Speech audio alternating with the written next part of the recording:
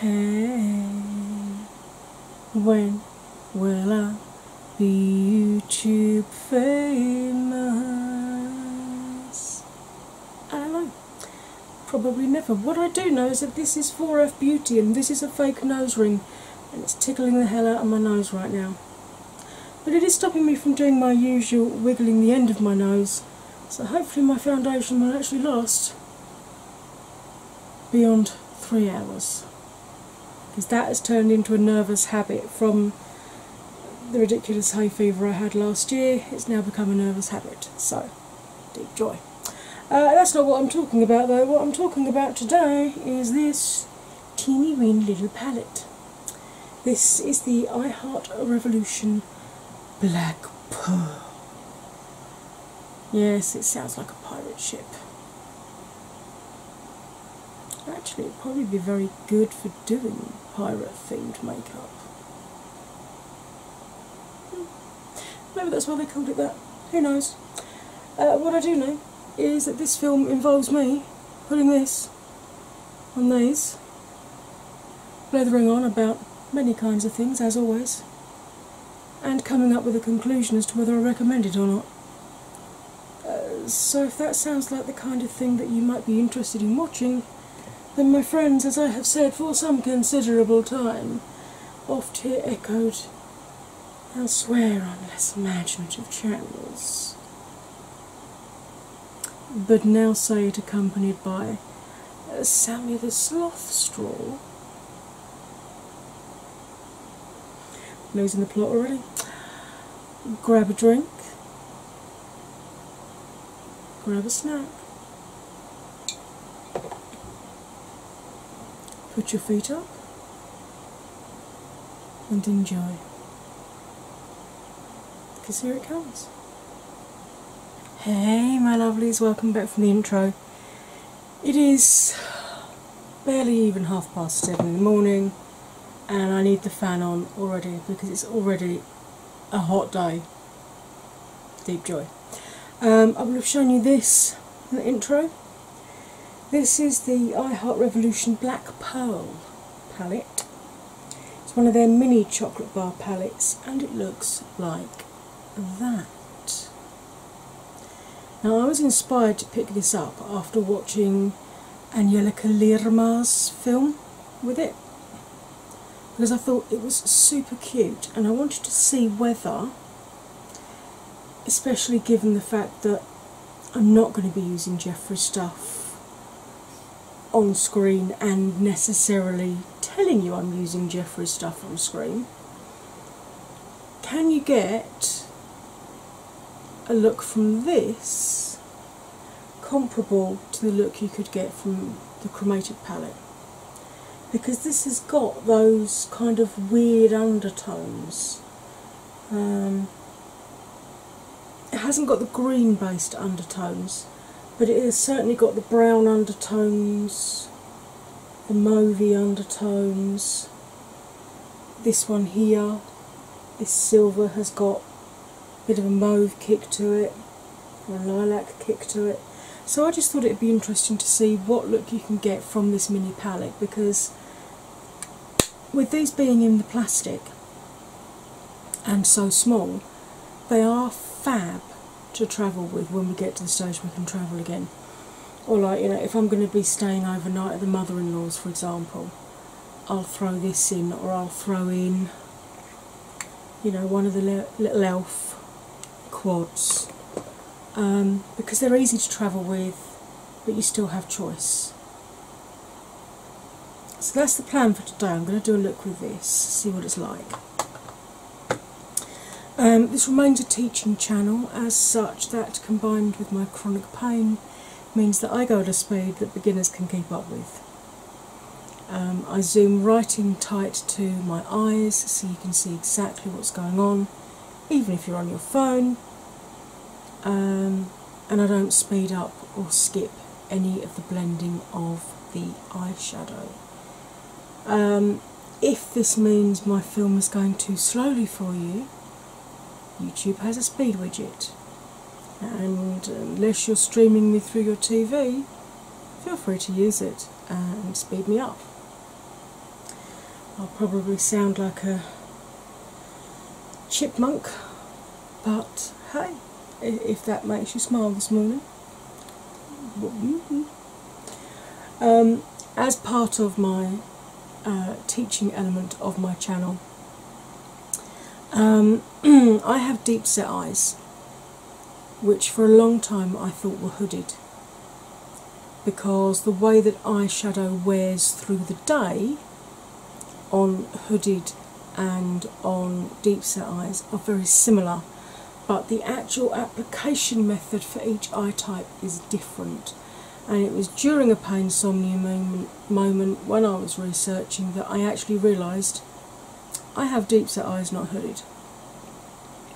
Since that point in time, I have included a clip where I talk you through the differences between deep set and hooded lids and the workarounds for each eye type.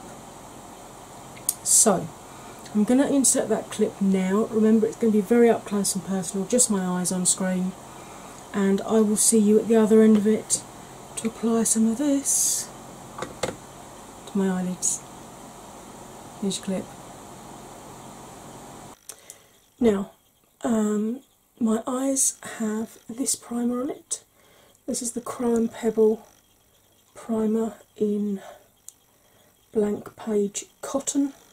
I do have a discount code for this. It is not affiliated, I don't earn money from it, but if you use my code you save, I think it's 15%, and I earn pebbles that I can offset against future purchases from them. The reason I love the Crow & Pebble primer is because it goes on like a cream, but it has a powdery finish. So unlike when you use a concealer or like a MAC paint pot, for example, you have the trade-off between, do I set it so I can blend easily, or do I leave it tacky so that I get the full impact of colour? You don't have that trade-off with this. You can blend on it instantly and you don't lose any of the colour. Now, she does 6 different shades of this at the moment. White is the lightest, the deepest 2 are a chocolate brown and a black. Then there are 3 different skin tone shades as well, so you should be able to find one that will work for you. I apply this with a flat brush, just a very light layer, and then I buff it over with a fluffy blending brush to take any excess off and to make sure I've got a nice even layer across the eye. Now, I've got deep set eyes, so I get the same issues that people with hooded lids get. I get transference of colour onto the upper lid. If I'm cutting my crease, I have to cut onto the upper lid, not just through the socket. And if I'm using glitter, even with glitter glue, I get a bare patch in the middle. Because people with hooded lids get the same symptoms as people with deep set eyes, I see a lot of people with deep set eyes thinking they have hooded lids when they don't. So they follow the guidelines for hooded lids and wonder why their eyes still don't look right. So, I'm going to explain very easily for you how to tell the difference and what the 2 workarounds are. With my brows relaxed and looking straight forward, you can see all of my mobile lid from inner to outer corner. You can't see a lot of it, but you can see it. So I haven't got hooded lids. It's only if this upper lid comes down and completely covers part or all of the mobile lid that you have a full or a half hooded lid, or what's known as a mono or an Asian eye. I'm going to demonstrate on this eye deep set eyes because this is the eye that I'm blind in, so I'll stay on screen and in focus. If I cover the visible mobile lid and close my eye, you can see I've got as much, if not more, lid that tucks back away out of sight. And if I do the same on the top lid, the static lid, you can see I've got about the same amount of lid again that tucks back away out of sight when the eye's open. And it's those 2 bits of lid rubbing together that give me the same issues that hooded lids get. So, what are the workarounds? If you have hooded lids, get a brush, something like this, or a pencil brush, sketch out on your static lid where you want your new crease to fall. Now obviously that's going to reduce the space between the crease and the brow, so just use smaller blending brushes, or if necessary take the colour right up to the brow instead of leaving a gap. If you have deep set eyes like myself, all we need to do when we're putting the colour through the crease, which 9 times out of 10 will be the deepest colour that we're using, just sit back, relax your brows and make sure you brought it up high enough that you can see it when your eyes are open. So, two very different workarounds for two very different types of lids, but that have very similar issues. Hey my lovelies, and I am back. Right, I'm using one of my AliExpress Ranimore brushes. It's one of the ones that I've got linked in my which brushes do I recommend film, which I think I've got linked in the description box. But this is basically a blending brush. It is clean, it's just stained. Right, these do not have names, they just have numbers. And really helpfully, look how that is printed on there. I am 40 bloody 6 years old. Do you really think I can read that? But that will tell you which ones of these are pressed pigments. I personally haven't got a Scooby because it's a bloody magnifying glass to read it. Okay, I'm going to go in with this shade to start with, this very cool toned. To me this is what a taupe actually looks like. So I'm going to go in with that.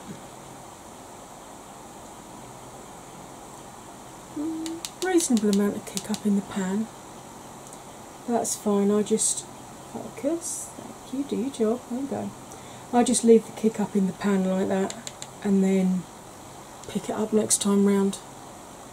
Now, I always hold the brush right at the end to put as little pressure as possible on my eyelids, and we're going to start with the Viennese waltz of blending, which is natural turns towards the nose, a fleckle when we get there, and reverse turns to come back again. I think you're a wee bit close, let's zoom you out fractionally. There we go, you can see both my eyes at the same time, isn't that nice? The reason we do the Viennese waltz blend rather than the windscreen wiper, which you will see younger gurus do, I'm 46 years old. I've lost over 14 stone, that's over 200 pounds. This eye was pulled around significantly as a 5-year-old, and you can see the creasing. Oh, my primer on a bit thick today. You can see the creasing on the inner corner of this eye, which I don't have on this one. So the skin on my eyelids moves, but I know teenagers who have always been slim that have very mobile eyelids, and by doing the Viennese waltz of blending we are gently moving the skin of the eye around to make sure we don't get that giveaway tiger stripe or pin coding, bar coding type thing. I always start at the outside edge because if you do happen to deposit too much pigment, it's much easier to blend it out when your nose isn't in the way. Okay? I'm going to start just above what my natural crease is and just slowly blend that across.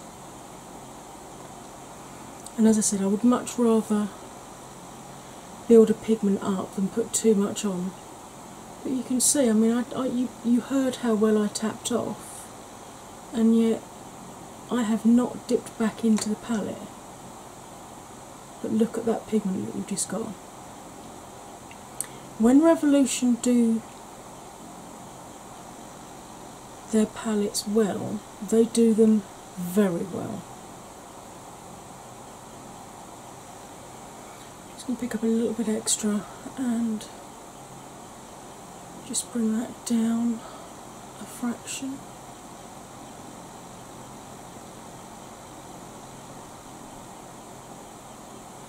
I may take this a bit higher up the eye actually. So how's your day been? Has it been a good one? I hope it has. If it hasn't, well, I hope tomorrow's a better one for you. And if you're at the start of your day, hello, good morning, I hope you have a good day.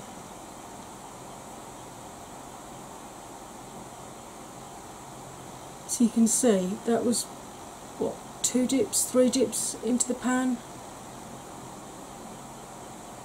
And look at that, that has just blended out so nicely. And I've just picked up some more pigment now, and yet you can see there's still that much left over from my first dip. So this would appear to be one of the palettes that Revolution have done well, this shade anyway. The reason that I do one eye and then the other eye is because your eyes are not symmetrical, they are different. Unless you are a certain Jimmy Chuck and you Photoshop them and tweak them until they become something that is damn near impossible for the average person to recreate. That's not how this channel works. When I put pictures up, the only adjustments I make are to the brightness and the contrast, to make sure that the colours are reproduced accurately if the lighting's a bit weird, because I rely a lot on natural lighting, and then I have a couple of LED lights behind the camera. But there are times when, if it's particularly overcast outside, for example, the colours can pull a bit darker than they actually are. So then I'll play with the brightness, but I've got to be honest, I don't know how to use Photoshop, Facetune, all this nonsense. But the reason that I do this eye and then the other eye is because I like to sit back and relax my brows and make sure I've got the same shape. You can see this one is sort of straight with a curve at the end. This one's gone straight all the way along, so I can see I need to bring this middle bit up a little bit here, which I wouldn't necessarily be able to spot if I'd done, particularly if it was further down the eye, if I'd then put all the additional colours on top.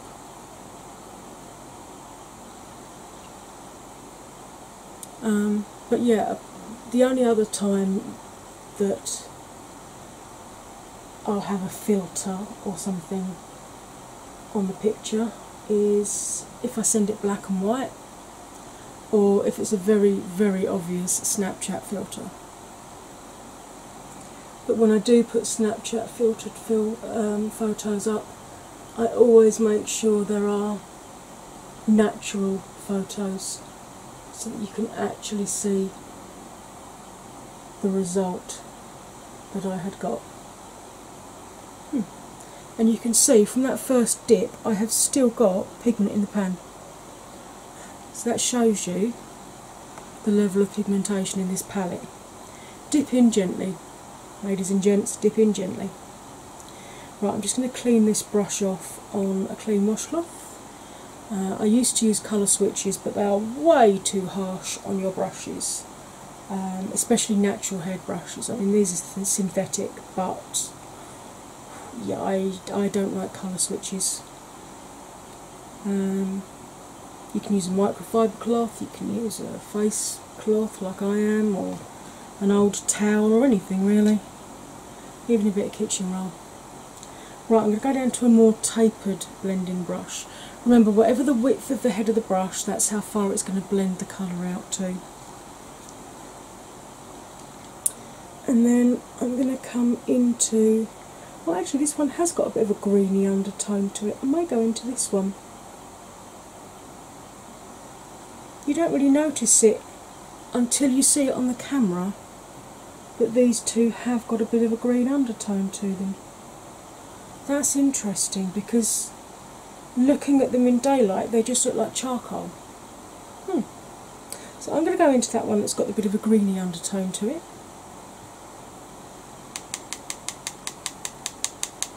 Tap off well, as you can see. Really glad I showed you that on screen now. And I'm going to start deepening through the crease. If you've moved your crease, now is the point to follow the new crease that you've created, because darker colours go backwards and lighter colours come forwards. So by deepening through the crease, we're adding more definition to the eye. And if you have had to create a new crease, this will help in terms of continuing the illusion that this part of the eye goes further back. I'm just going to bring that down just onto the mobile lid a fraction.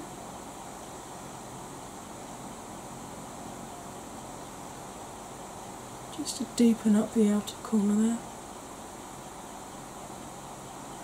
7:30 and I'm doing a smoky eye.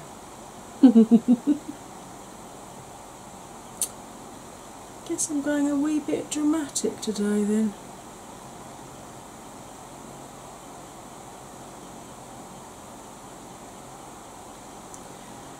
So again, you can tilt your head back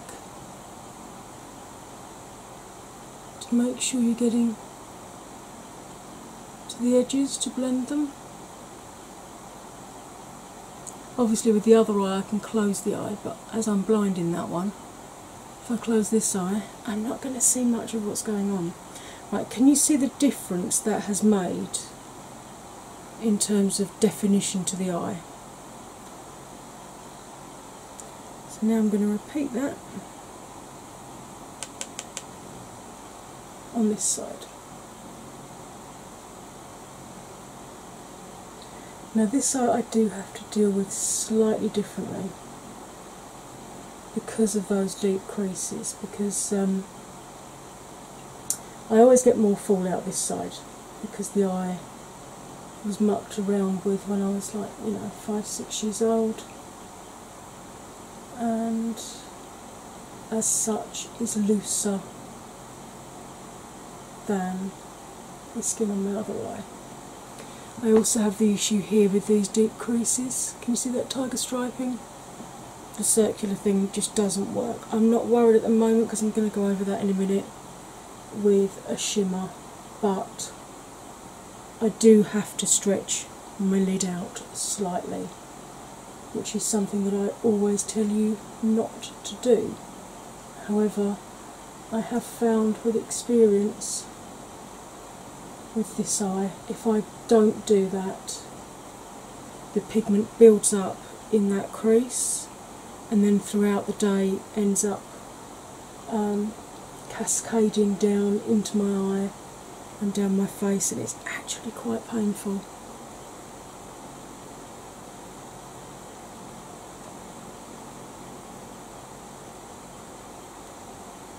So, just building this colour up here.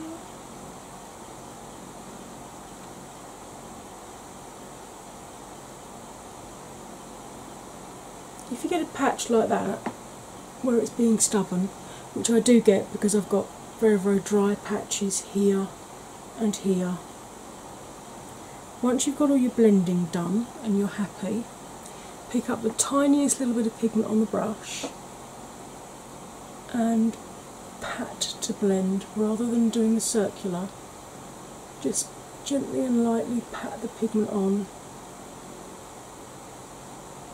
to cover the area where it's being defiant. We will not have defiant makeup. It is not acceptable. I am losing the plot, folks. It's too hot already. Too hot.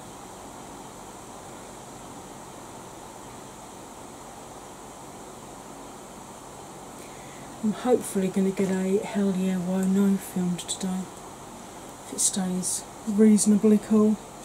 Right, I've got my, actually this is iHeart Rev as well. This is the Cucumber Fixing Spray. I use this to wet the, it's only going to come out. I use this to wet the pigment on the brush after I've applied it, because obviously you never put a wet brush into a pressed pigment. So, this has 3 shimmers. The green one, the white one, and the lilac-y grey one. So I think I'm going to start off with the bright silver one. I'm just going in with a very, very tiny, it was sold as a packing brush, but I think it's more of a lip brush, to be honest.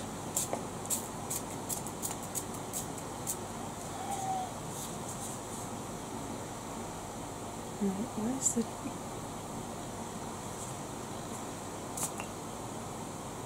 There we go. Right, now, the ferrule is wet, that's this bit. So tuck it into your knuckles and spin, because the last thing you want is moisture coming down here and loosening the bristles, because then you won't have a brush, you'll have a stick. I'm going to start off right in this corner with this beautiful bright silver. Oh, and it is a beautiful bright silver, look at that.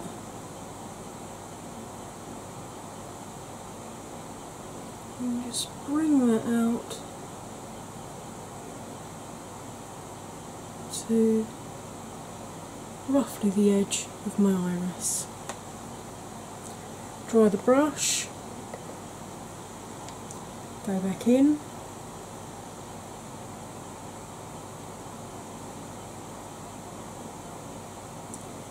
reload the brush with pigment. This is one of these pigments that instantly goes to hard pan. I think you can see that there. There we go. See? But I've just gone over the hard pan, and you can still pick pigment up from it. So it's obviously just got a very high oil content to it. Again, dry the ferrule off. So I've just got an eyelash I need to deal with.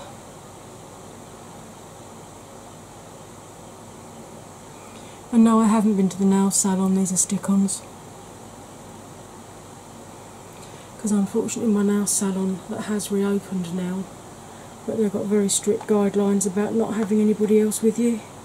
And with me being disabled, I need Chris there physically and emotionally, so... Right, what I have to do now is very gently stretch this lid. Because, as I said before, if I don't, it won't be blended onto the lid like this, it will just pack loosely into the crease. But you can see I'm only pulling it out far enough to straighten the creasing, and then I'm gently letting go instantly. Okay. Clean the brush.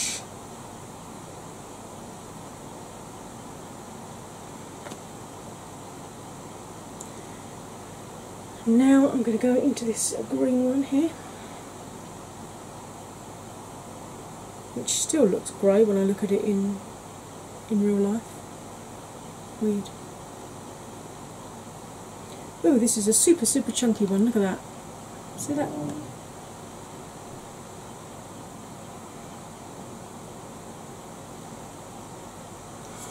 Definitely going to spray this one to try and minimise the fallout.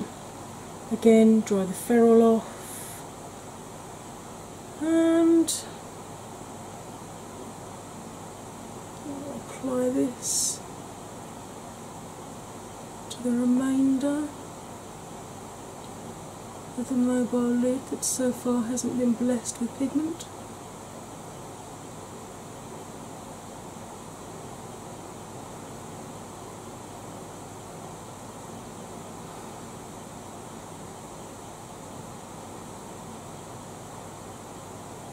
and then use the very tip of the bristles just to blend it into that matte shade on the outer edge there. Dry the brush off, go back in and restack the brush to do the other eye.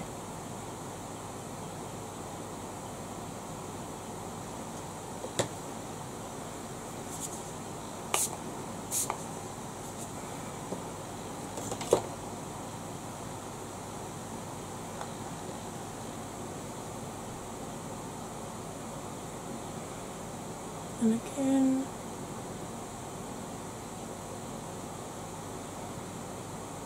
add the pigment,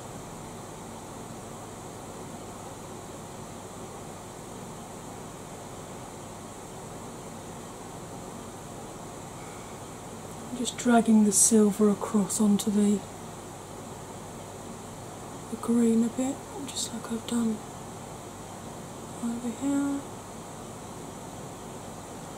And then tip of the bristles to buff it into the edge there.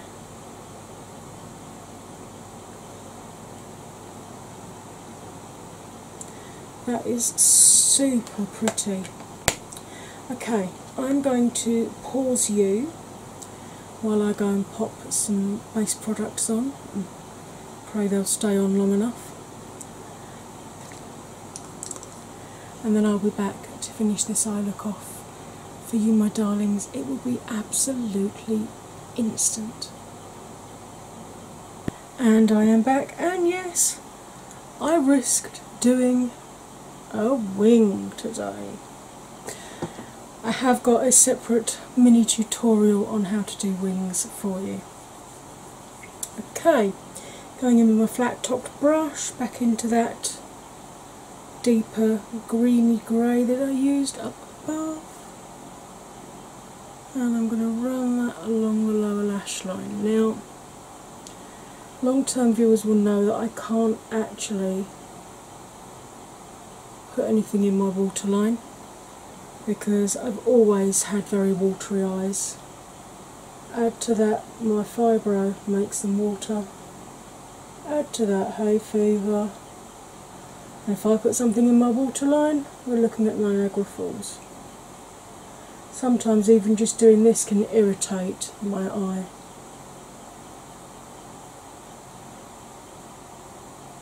So,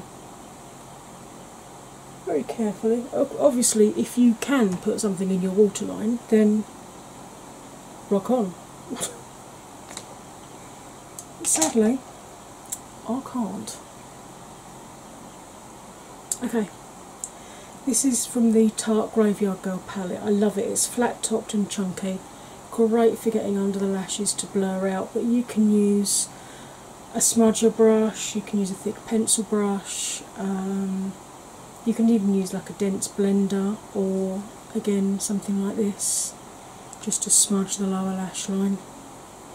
And I'm going to go into, this is one that I used on the upper lid. I'm going to go into this one, which is the same undertone as that, but just a fraction deeper.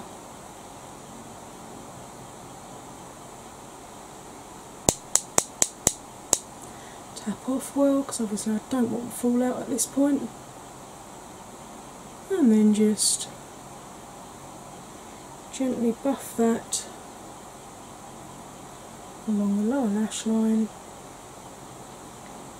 to soften the effect.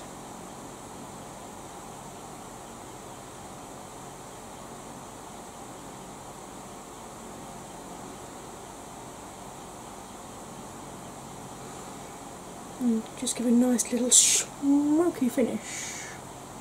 Somebody stop me. To the lower lash line.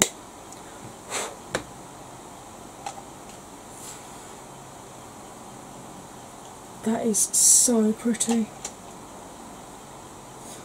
Okay, I'm going to grab my Kaleidos Moon Cruiser highlighter, which is the sort of blue to pink. There you go, look, blue to pink. Hopefully you can you caught that shift. And I'm just going to pop this just up under the tail of the brow. Because apparently, along with everything else, gravity affects our brows. Great.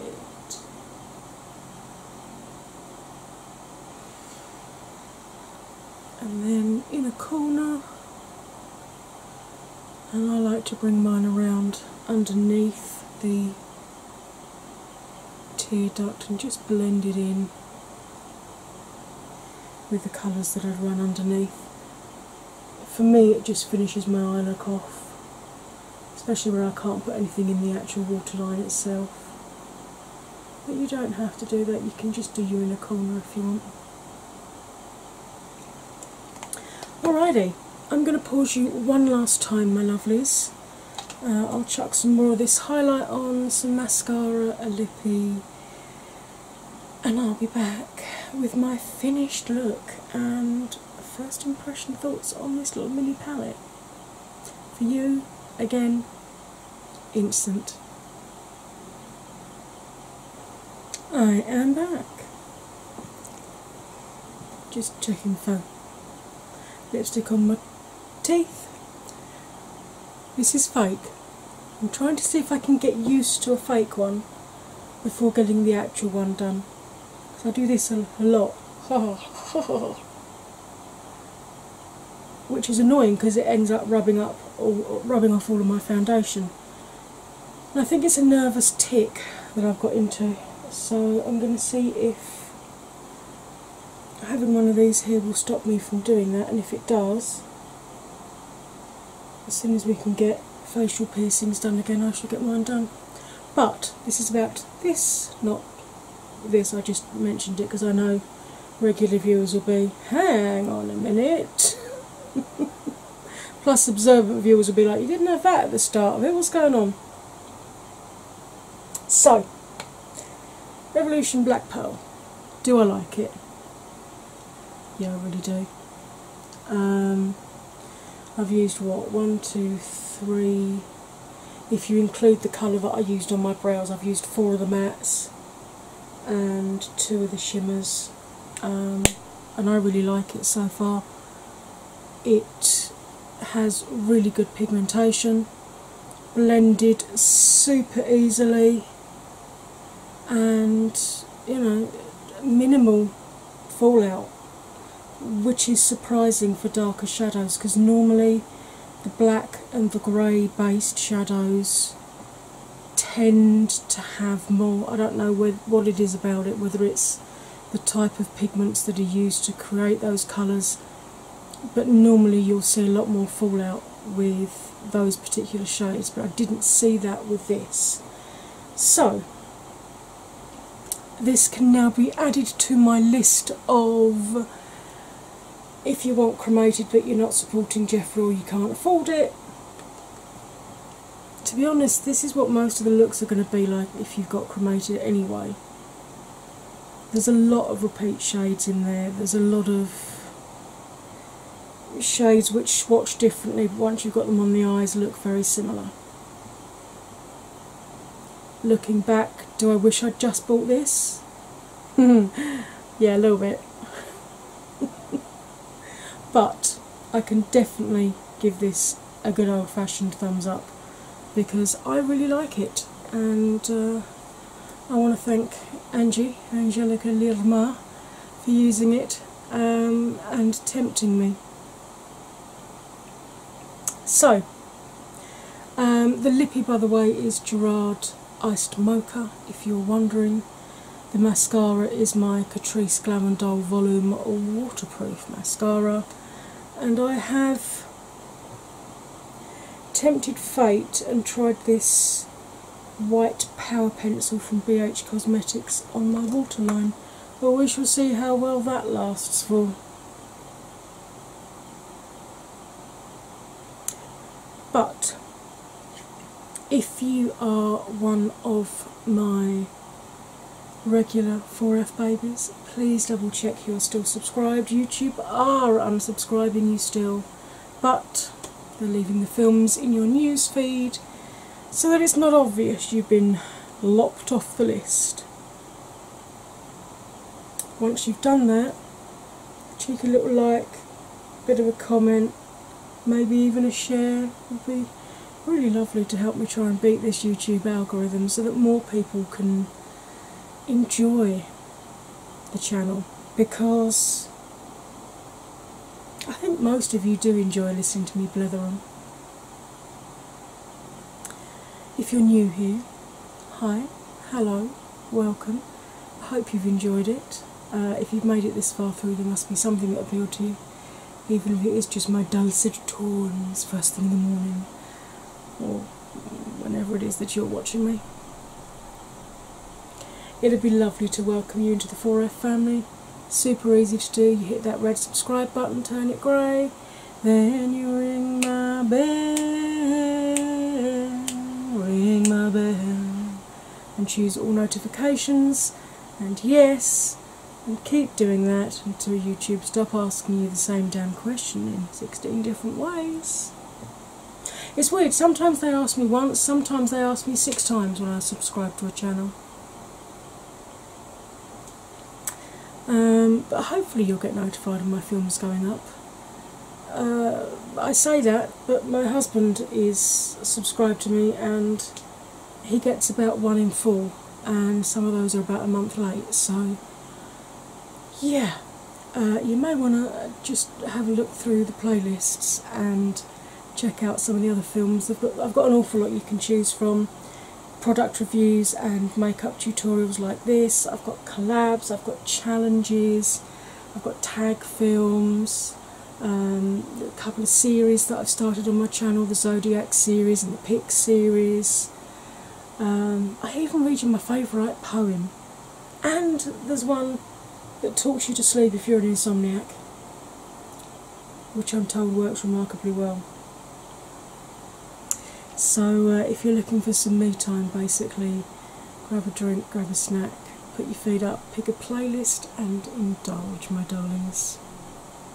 And now, all that remains for me to say